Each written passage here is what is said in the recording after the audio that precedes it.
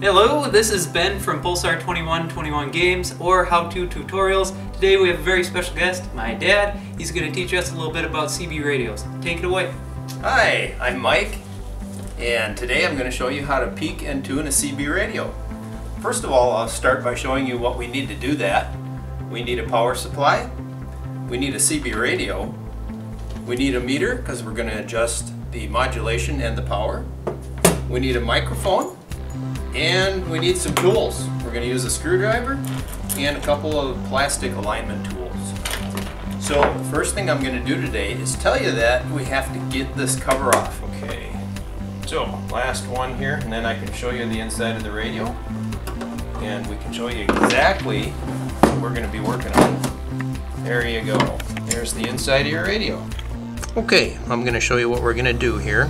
We're going to look at VR5. This is just a pot. We're going to turn that with a little plastic screwdriver. That adjusts the modulation. This one over here is VR6. We'll be turning that with a screwdriver. That adjusts the sideband. And over here is VR10.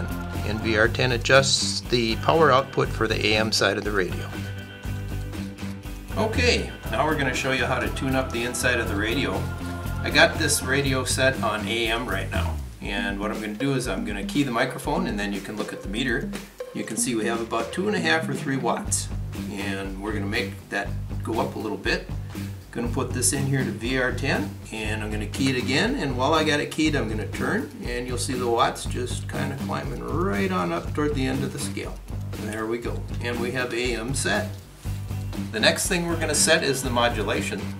And we turn that switch right there over to modulation. And we're going to key this up and whistle into it a little bit. You can watch the needle move up. And you can see our modulation's not very good. So what we're going to do is we're going to turn this right here, VR5, that's our modulation set. We're going to turn that up, and then we're going to try it again and see if our modulation got any better. Here we go. There we go, and we got some modulation up to about 80%. We want to leave it about there on this radio. Okay, now that we got our modulation set and everything's looking good on AM, we're going to turn it over to sideband. And what I did was I turned this switch over to sideband, and I turned this switch back to power. So we're going to give you a little test here with the microphone, and you can see the watt meter. Okay, you saw the watt meter move there, but it didn't move very much.